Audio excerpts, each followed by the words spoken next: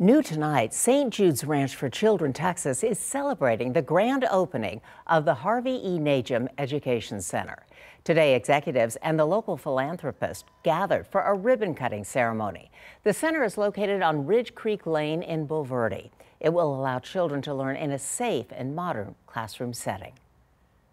They're moving from a one-room schoolhouse type environment to this multi-classroom. It's going to give them the opportunity to learn in a trauma-informed environment. If you can get an education, you can get a job.